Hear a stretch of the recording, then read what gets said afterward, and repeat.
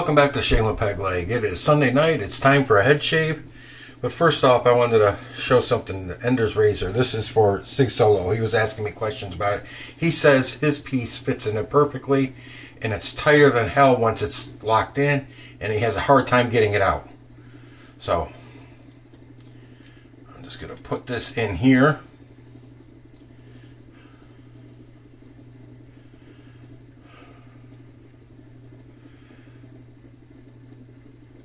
See, it didn't click that time. And the blade's cockeyed in there. Hang on, let me see if I can get this thing in there right.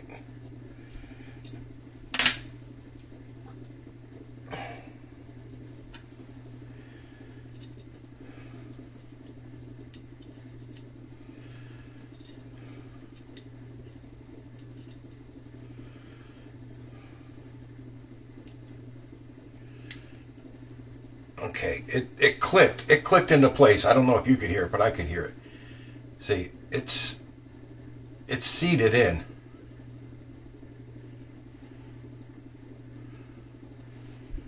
You can see the edge of the blade. Now watch. He says his is tighter than hell to get out. And the blade stayed in. So I don't know if this one I got is defective.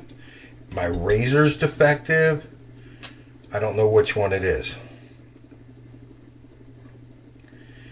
because it does not lock in that tight. And over half the time when I take it out, the blade stays stuck in the razor. So I don't know if I need to trim the blade a little bit, if it's a little too long. But I'm actually liking the fact that it's wedged in there so that it doesn't move around. All right, it just clicked into place again. Look at my thumb. That's how hard I was pressing, okay? Locked in, blade. And the blade looks cockeyed even. So that means it came out of the holder, and it just pops right out. So I was going to use this and try and do a head shave with it today, but I'm not, if I could get it to lock in place like Sig said his does, you know, where it's a real son of a gun to get out. But this one does not want to play that game.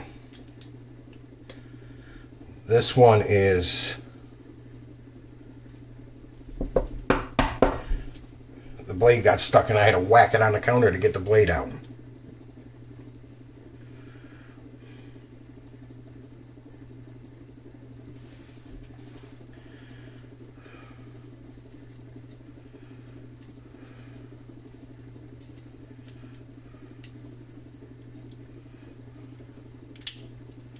Nope.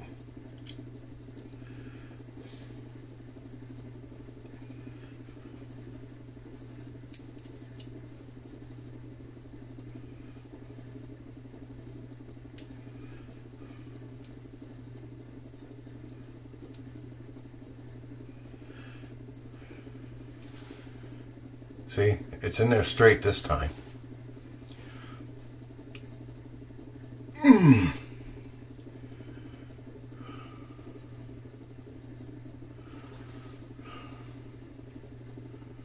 Oh, wait. Maybe we will use it for a head shave. I can't get it out this time. I don't know what I did different. I can't, it just doesn't pop out. I did something right this time.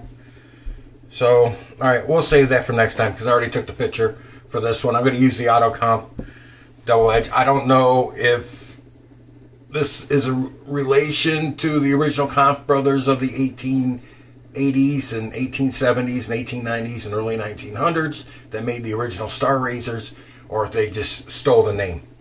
Either way, it's an Otto Kampfe double edge, and this water is cold. Ooh. I put hot water in there before I started, and it's cold. Well, if you notice, I don't have my fan on tonight, so. And yes, we're using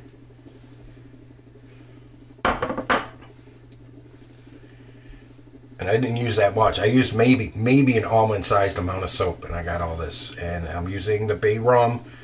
I'm still not 100% sold on Bay Rum. Still not. I'm not. I don't know if I like it or if I dislike it. I'm right there at that point with the Bay Rum. I'm not sure. It's not that I hate it, but honestly, I'll tell you right now, I do not think I would buy a full tub of Bay Rum. It's just not for me. I don't have anything against cloves or cinnamon or nutmeg or bay or anything. The combination itself is just not blowing my skirt up. Kampfe Brothers, or I should say Otto Kampfe. And the blade in it is a second use Gillette King C, which we do know is a rebranded or remarked Gillette plaque. Interesting on that Ender's razor. The 50th time I played with it, I finally got the blade to lock in like Sig says his does, where it doesn't come out easy. It's a son of a gun to get out.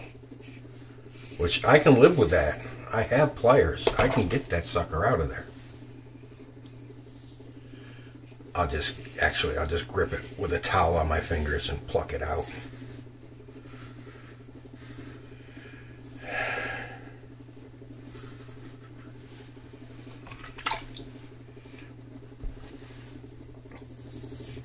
Well, I'm home alone again. Mom went back in the hospital early this afternoon. She should never have been sent home from rehab. The insurance company wouldn't pay for her to stay in rehab anymore, so they sent her home when she wasn't completely healed yet. And her legs have been getting progressively worse since she's been home, where they were almost cleared up when she was in rehab. If she could have stayed another 2 weeks, she would have been good. Her legs probably would have been completely healed, and she would have been fine to go home. But the insurance company said, nope, you're going home. Freaking insurance companies, they scream and cry when it's time for you to pay them. But the only time they scream and cry louder is when they have to pay out. So now, they have to pay again, but she's got to suffer. She's got to be in pain again because of those idiots.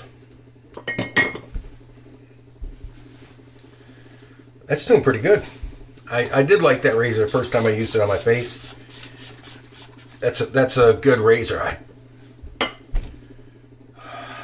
think it was between 25 and 30 bucks because it's on the end of my rack here, and I think that's what the $25 to $30 razors were. So I got them in sections according to how much they cost. The under 10s are over there, the 10 to 15s are there, 15 to 20s are there, 20 25s and 25 to 30s are over here. And there's a few of them up there too because I ran out of room on this shelf.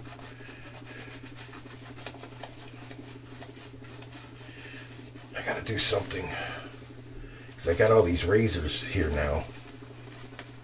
So I've got to do something about putting them up. Getting them put up because I got them in their boxes all on the chair.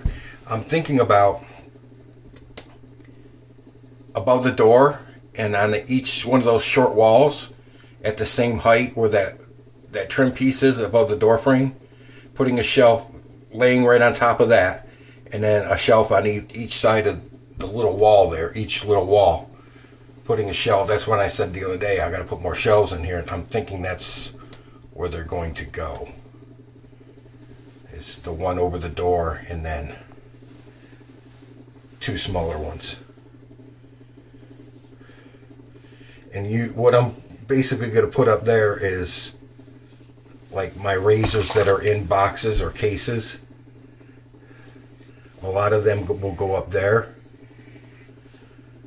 And this is not a mild razor. This is more on the medium side. At least the way it's feeling on my head with this blade.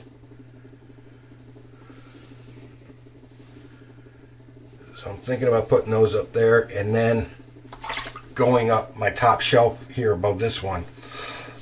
Excuse me, is where all my bowls and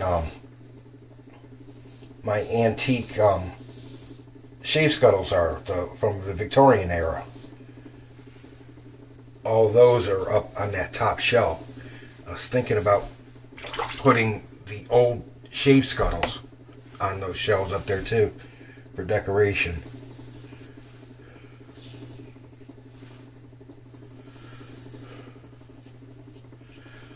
But I'm not sure what's going to happen right now. I might not be in this bathroom much longer, guys.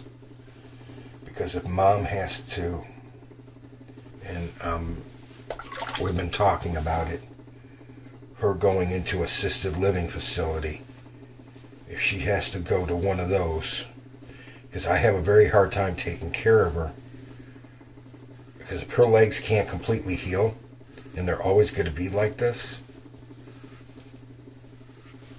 I won't be able to do it. I took something out the back of my head. I knew I had a bump back there, and I got it. I just saw blood, but that's okay. If you have a bump on your head, use a DE and remove it. Yeah, I won't be able to take care of her that well, because I've got my own issues getting around, of course, with no legs. So, and she was crying to me how she wanted to just lose her legs below the knees because that's where she's having problems. I'm like, no, you do not want to do that. You are not strong enough at 79 to put up with that. You'll be in a wheelchair the rest of your life, and I cannot lift you from your bed to the wheelchair and from your wheelchair to the toilet. She's a big girl. It's like, that ain't happening. She said, I'll just get artificial legs. She's like, no, you won't. You can barely walk on the legs you got. Even when they were fine, you had a hard time walking. Okay. December 18th, 1898. Going back again a ways. Going against the grain on the head now. 1898. What was going on in 1898? I'll tell you what was going on. Count Charles, Francois, Gaston, Louis, Prosper de Chiseled Labat. Yeah, that's his full freaking name. He set a land speed record using a Jean-Todt electric car. And he set a flying 1 kilometer, 0.62 miles run in 57 seconds using an electric car. An average speed of 63.13 kilometers or 39.23 miles an hour. A whole 39 miles an hour, guys. With an electric car before 1900, though. That's what I talked about this in a previous thing, where electric cars are not uncommon and they're not new. They've been around. The first cars were electric, or the first cars were steam actually, and then electric before gasoline. And the electric ones came out in the 1870s, and the steam ones were in the 1840s, the first ones. I don't know if you saw the blood on that when I pulled it off my back of my head there.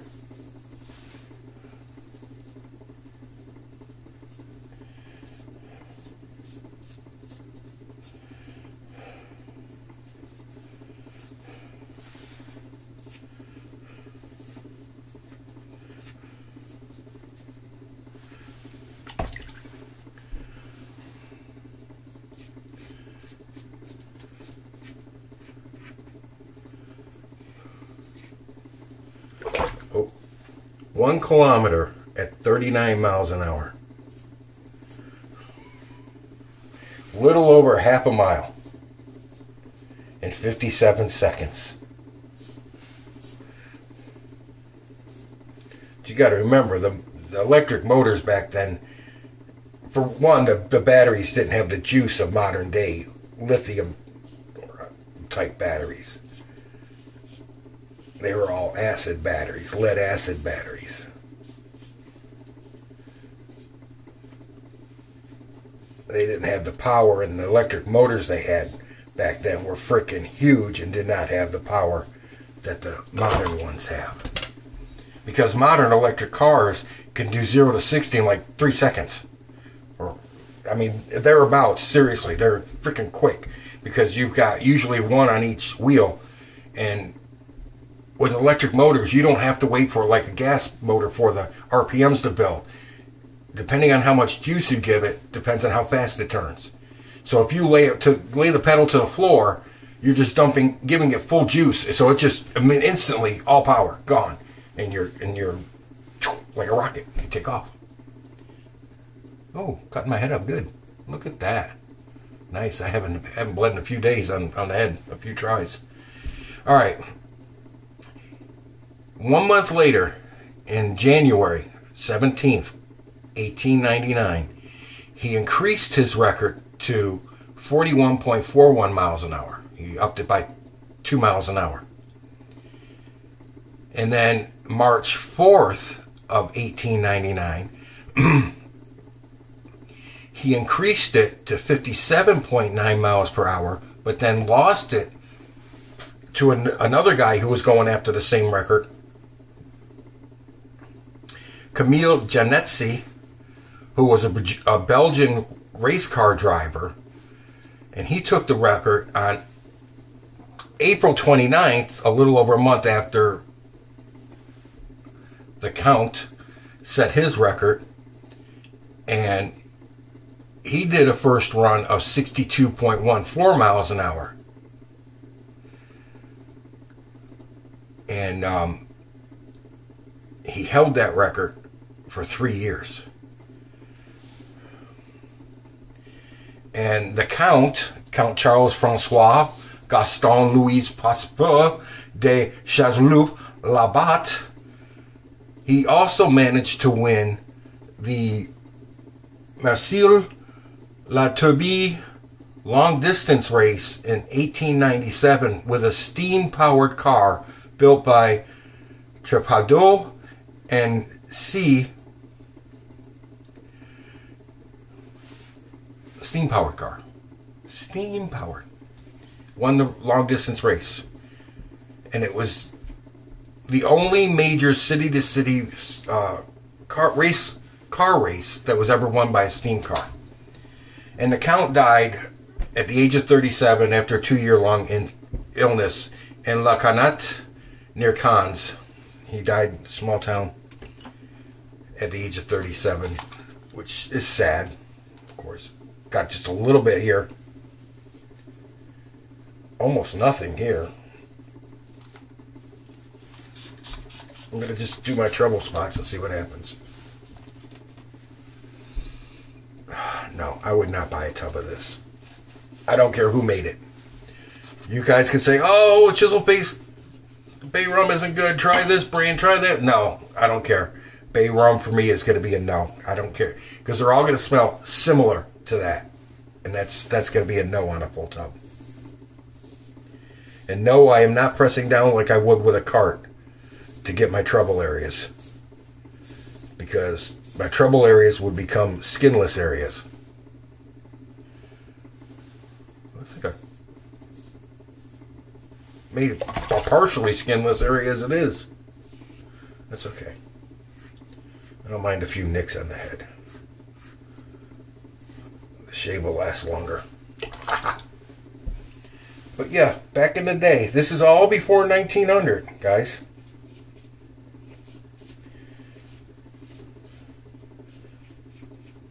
Steam powered and electric powered cars.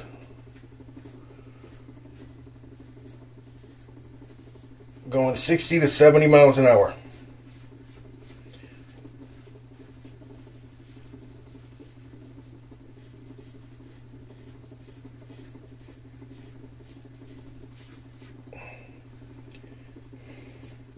But that was all before gasoline engines became popular.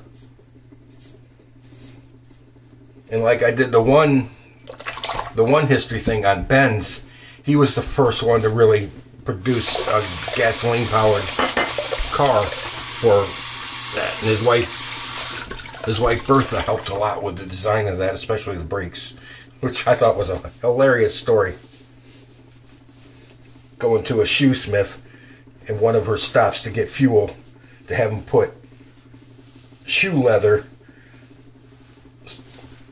shoe soles on the bottom of the brake blocks so they get more grip.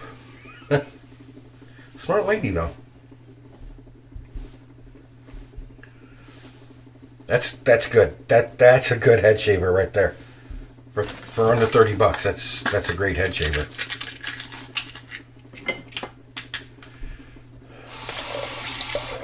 Tomorrow, I wanted to... Oh, Broken Gentleman John Allen Block. Yeah, there's a few spots that are giving me a rush up to 4 or 5 because I did nick myself a couple times. But most of it's a nothing until I hit those spots, and then it's Rocket Man. Oh, damn. They're rough. Whoa. Whew. Okay. Yeah, my daughter's coming in from out of town with my granddaughters on Thursday, so I want to do some things around here. The front room, that's my youngest son's bedroom, is a boy's bedroom.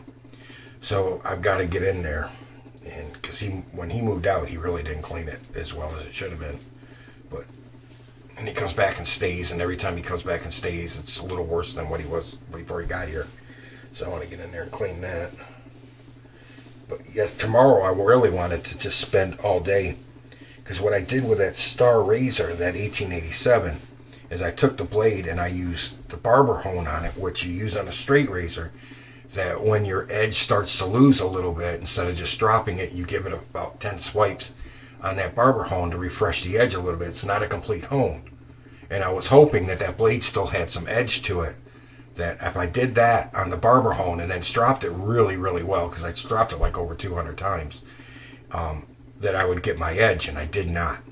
It was fine on my arm. It cut all the soft hairs on my arm. As soon as I laid it down, they just popped off my arm. But on my face, when it hit these coarser hairs, it just slid right over the top of them. I'm not blaming the soap being too slick, because we know Williams is slick, but it's not that slick. And Witch Hazel. I'm just going to say that I did not have the blade sharp enough, and I really wanted to just take it right to the stones and start with a 400 grit stone and work my way up to 12,000, and then really give it a good hone. Bring the edge back to it. But I don't know if I'm going to be able to do it, because I just got so much I want to do. The sample of Bay Rum. I just have so much I want to do before my daughter gets here.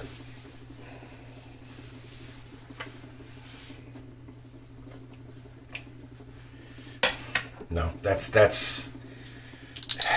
like I said, it's not a horrible scent. It's just not a scent for me. It's just that ain't going to cut it. Johnson & Johnson baby lotion to keep the dome as soft as my brain. Yeah, Bay Rum's not going to cut it for me. So I'll use this one up on head shaves, and we'll call it even, and we won't buy it anymore. Alright guys, I appreciate you being here. I gotta wax the mustache and beard tonight. Well, actually I gotta oil it. Best beard oil ever. It's been used for centuries in the Middle East for your hair. And the main reason they used to use it back then was it kept lice away. Lice did not like olive oil because they can't breathe in it. Anyways, guys, don't forget the affiliate link, please. You use that affiliate link. There's several out there. Some of you probably have your own. But if you use mine, when it hits $25, I get kickback on it. When if that amount hits $25, I buy a gift card to $25 to the razor company, give it back to you guys in a giveaway.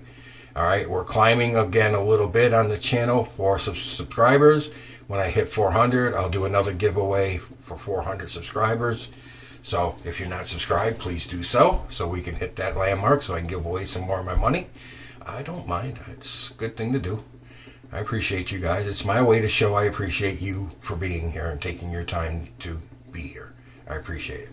And don't forget to subscribe to the 4 individuals I'll link in the description box. Will help boost their numbers naturally so they don't have to join the buyers club. And with that, I will say, I'm not going to say Merry Christmas yet because I got shaves coming up before Christmas and on Christmas Day. So with that, I'll say, done with the babbling fat guy in the camera. You're in the chair next. Had a good head shave. Happy shaves out there, guys.